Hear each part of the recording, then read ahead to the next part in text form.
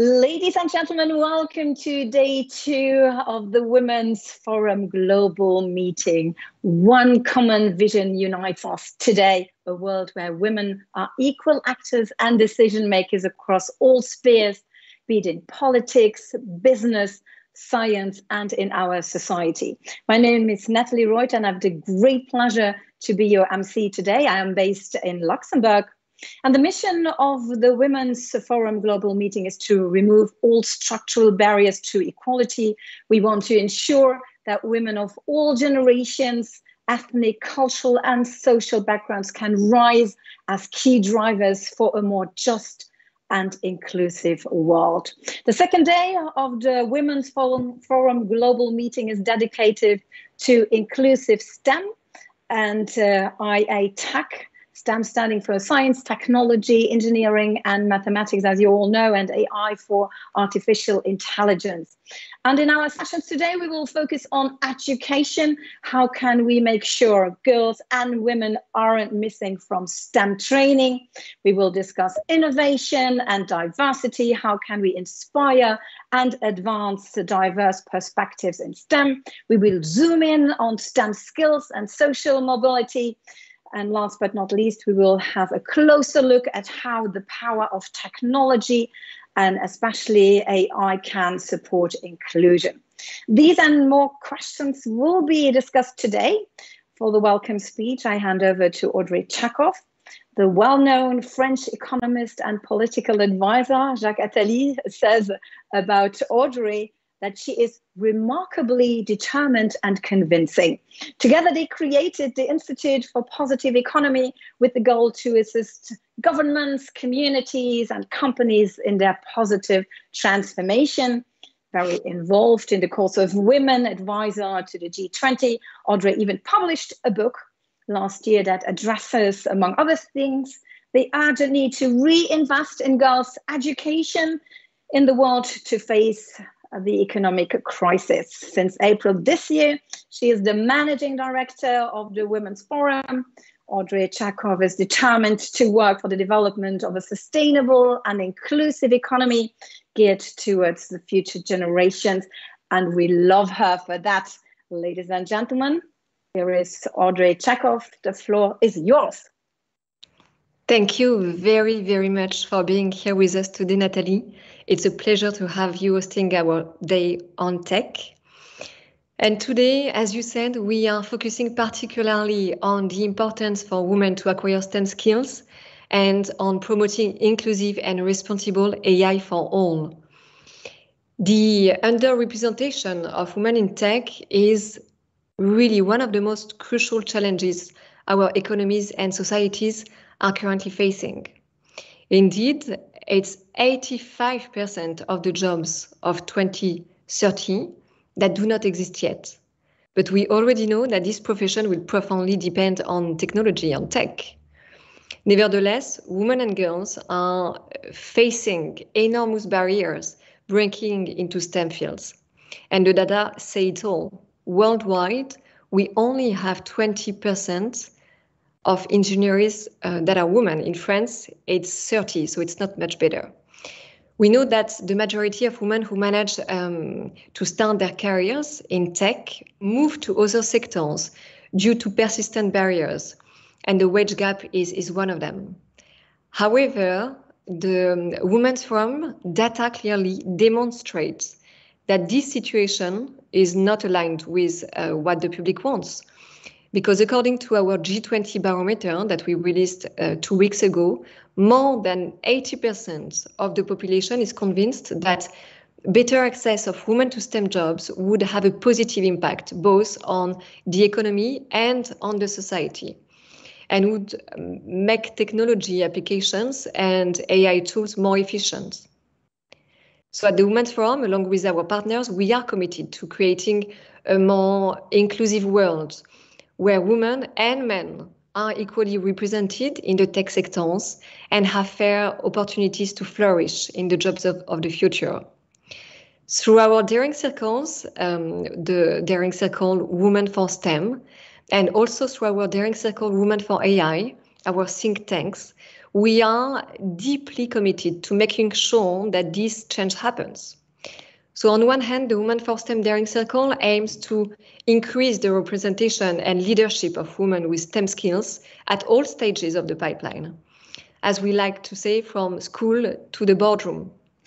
And on the other hand, the Women for AI Daring Circle advocates for making the design and implementation of AI truly inclusive and beneficial to all.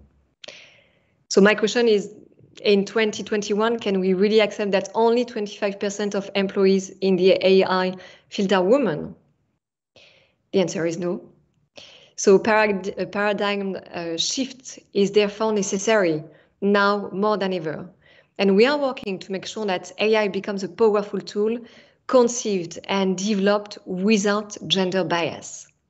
And then we must go even further to ensure that AI is used to promote gender equality. So in this framework, I'm proud to announce today the publication of our toolkit on inclusive AI. It's really a unique instrument that has been imagined for organizations that are willing to use AI ethically and inclusively.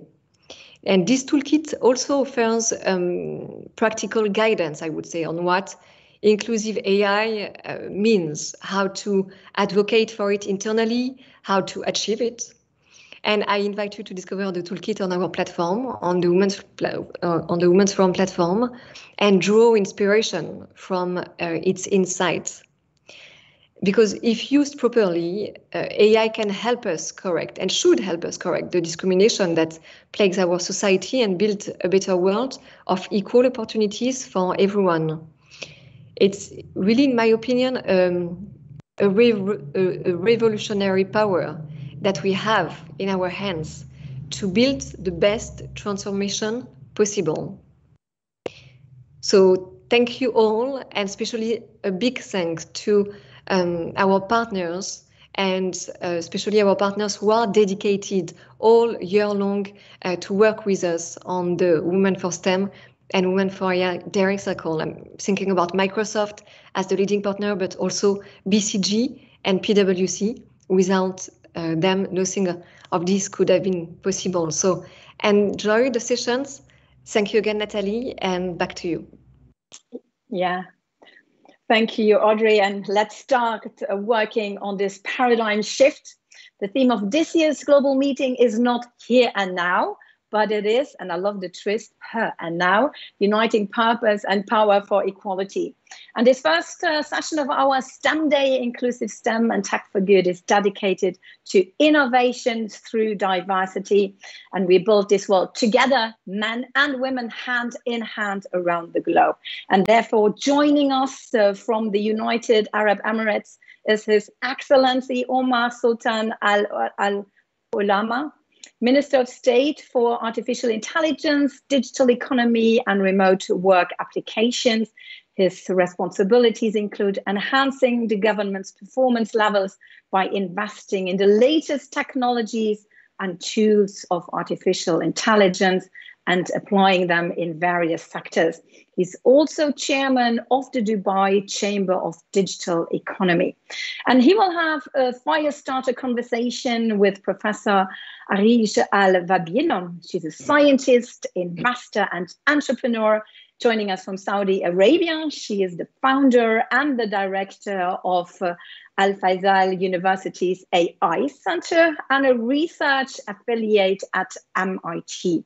Prior to that, she served as executive director of IP enablement at the Saudi Authority of IP, leading the national network of technology and innovation centers. She held many leadership positions in various research institutions, specializing on research and development. Areej is passionate about public engagement in scientific research and education and highly dedicated to promoting the understanding and the involvement of youth in STEM.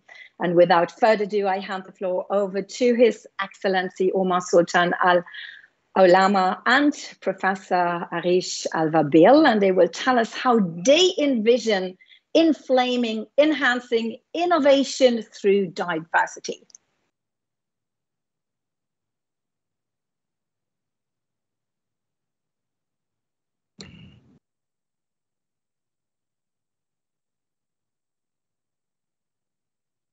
Assalamu alaikum. Professor, it's an absolute pleasure being with you here today. Thank you very much for inviting me. And I must say that it feels good being the minority for once in an event that focuses on women. I think we need to have this sensation more often, because most events that we look at focus mostly on the male voice. But as we see the world change right now, the female voice is as important and as equal as the male voice in fields, specifically the fields of the future, like artificial intelligence, like the digital economy and STEM in general. I'd like to just open with a few remarks, if you'll allow me, just on the importance of women in STEM. I know that this topic is one that is discussed quite often, but we need to also acknowledge what are the contributions of women in tech specifically and in science more broadly. And here, the first thing I'd like to say is, I think the whole notion of programming and the whole notion of developing software was first started by a woman, Ada Lovelace, who was really a pioneer before her times in the early 19th century, where she wrote the first line of code. And today, because of that pioneering step that a woman took, every single man on earth and every single person on earth is able to take the world forward in a digital-first world that we're seeing right now and create the solutions that we were able to create. The second thing is, what are the contributions of women in science? I think that every single time a woman was given a chance to be considered an equal to a man in science, the contributions have been massive. And we see that from people like, for example, Marie Curie, who reinvented a science that we knew and discovered new notions of radioactivity and other sciences as well. So every single time a woman is enabled, every single time a woman is empowered, every single time she is treated as an equal to a man, the impact is exponential and history is changed. What I think we need to focus on moving forward is the fact that there needs to be certain restrictions that might exist in certain parts of the world that should be actually removed. We need to look at cultural restrictions, social restrictions on women going in tech and developing these technologies, and also the role of government to ensure that there's a reduction in biases, and there's also more engagement and involvement of women in developing these systems. Because as women get more and more involved, we will see better results for the future that we want to live in. Absolutely. Well, thank you so much, Your Excellency. It's an honor to take part in the Women's Forum, the general meeting, and building on what you have highlighted in regards to the contributions of women in STEM. Perhaps we can reflect on what organizations can do to inspire, retain, and advance diverse perspectives in STEM. So if we look at organizations across industries today face a common barrier to achieving their goals or remaining competitive in their industries, and that's mainly talent. Despite that, it has already been established that increased gender diversity within organizations, particularly at leadership levels, is directly linked through multiple studies to increase productivity, innovation, profitability, and market value for these organizations. So lacking the necessary STEM skills in general, the broad STEM skills or specific emerging technologies, AI as an example, many organizations, we find them ramping up their hiring while looking to diversify their talent sources. Demand for STEM only looks to continue to grow. In recent reports, if we look at AI as an example, AI specialists is among the top emerging jobs in US and leading economies, with hiring growth for that role increasing more than 70%, a trend we've been seeing in the past 5 years. Now, despite the surging demand for STEM skills in general, or specific emerging technology skills or scientific skills, one talent pool that could help these organizations achieve their ambitions has remained largely untapped, and that is women, and the topic and the focus of the forum that we are in today. What we see for the path forward is threefold, basically at the individual level, the community level, organization level. So perhaps at the individual level, it has been established that developing capacity, providing education in the STEM skills is essential, and organizations would also need to basically focus on removing the ambiguity surrounding what it means for these graduates to work in the STEM fields and showcase the numerous opportunities in the space beyond just the scientific, engineering, or technical roles. And women across these wide range of academic and professional backgrounds would have the ability to excel in these fields by contributing in different ways. What is interesting to see is that for every field, we have different applied domains in which women would be engaged in. An example, again, in the scope of AI, careers in artificial intelligence would encompass many different roles beyond the technical, such as product management, user experience, data science, AI ethics, just to name a few. The second element to consider in the path forward would be building and showcasing archetypes of women in STEM, where it's critical to have visible female scientists or STEM leaders within business and society.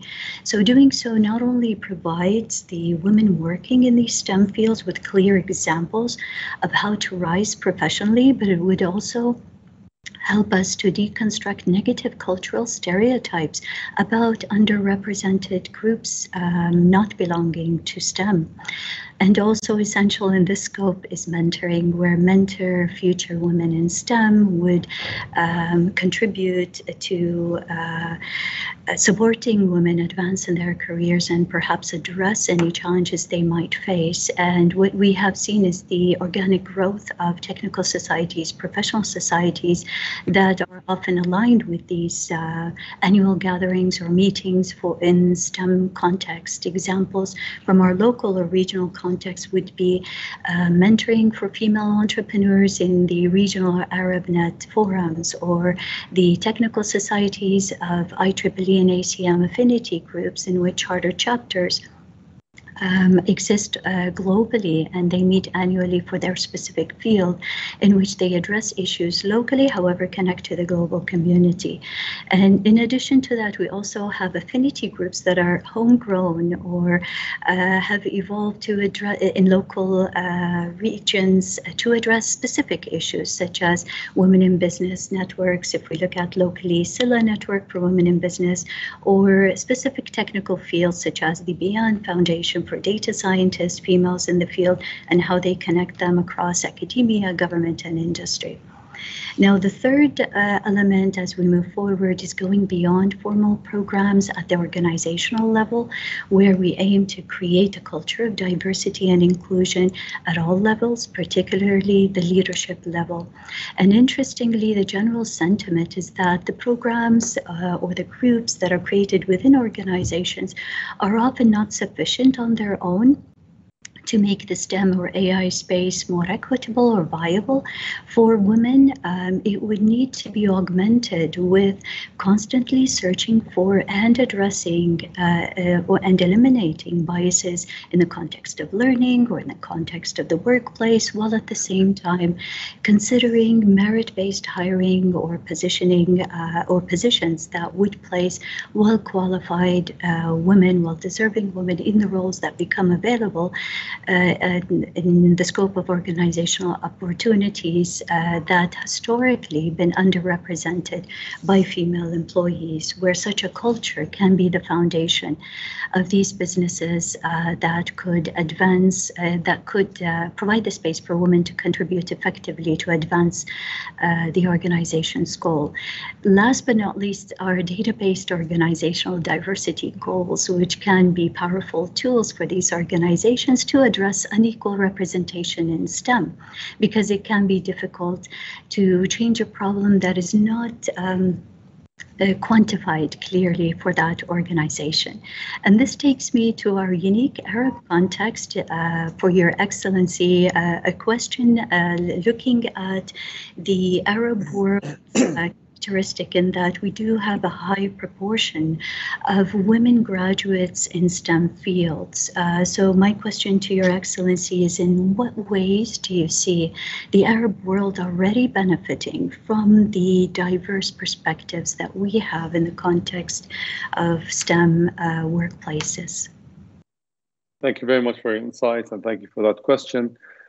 I think the Arab world is not benefiting enough from the diverse perspectives of women, but we have seen great examples of women coming into the STEM field and taking a leadership position and really making a big difference in the Arab world. And here I'd like to talk firstly about the UAE's space program and our mission to Mars, which was led by a woman who's a computer scientist who was able to, through all odds and great challenges like COVID-19, take the first Arab Muslim nation to Mars. That is proof that, as we said before, when women are empowered, when they are trusted with the capabilities necessary, that great things will come out of it.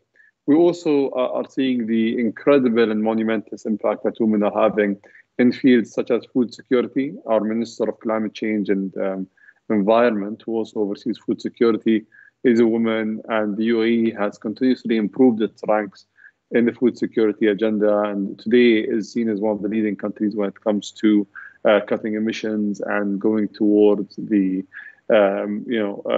global carbon cap that was agreed on in Glasgow this year. So in general, the Arab world has great role models for what women can achieve once they are given the ability to thrive in this field. There's another important thing, which is, if you think about some of the cultural restrictions that women may have and social restrictions that women may have, the Arab world is perfectly situated to empower women in sectors like coding, for example, and in software development, where they can balance between some of these restrictions that they might actually instill on themselves. They are working mothers who live in rural areas and do not want to travel for long distances because they want to be close to their families. The type of jobs that can be created if we empower women with the right capabilities to join these sectors remotely are going to allow for us to get diverse opinions and to also push this technology forward in a way that is unbiased. We know that there's a certain dependence right now on whether it's foreign talent when it comes to coding and development of software, or even if it's local talent, it's mostly male talent. Trying to inject women into this field is going to definitely have incredible long-term positive implications on the sector and on the region as well. Absolutely. This takes me to a question building on that approach or that strategy. And that would be, how can the private sector or universities work with governments to inspire, retain, and advance these diverse perspectives in STEM? What I would say is, I think the government's role, first and foremost, is to push both the private sector and academia to do more, because what we realize today is the status quo is not enough. Trying to say that these programs that inherently were programs that males jump on, or maybe today the representation of women is quite low, so women might not be comfortable going into these classes or joining these programs, is unfortunately inefficient. We need to have certain policies that push for attracting women to these programs, and also changing the program depending on what women require to be a part of it, whether it's offering it virtually as a program, whether it's changing the incentives to make it more friendly. In the UAE, one of the things that His Highness Sheikh Mohammed bin Rashid Al Maktoum and His Highness Sheikh Mohammed bin Zayed Al Nahyan, our leadership has pushed for this year specifically, was we want half the coders in the UAE to be women in the next 30 years. And we need to, upskill women at a proportion that we've never done so before, just because we do believe that the biggest unlock for the country is having more women lead in STEM fields and also specifically on technological fields as well. Yeah, nice. Thank you very much for sharing your views and for opening this second day with a Firestarter session. And ladies and gentlemen, please stay tuned. We will be back in a bit.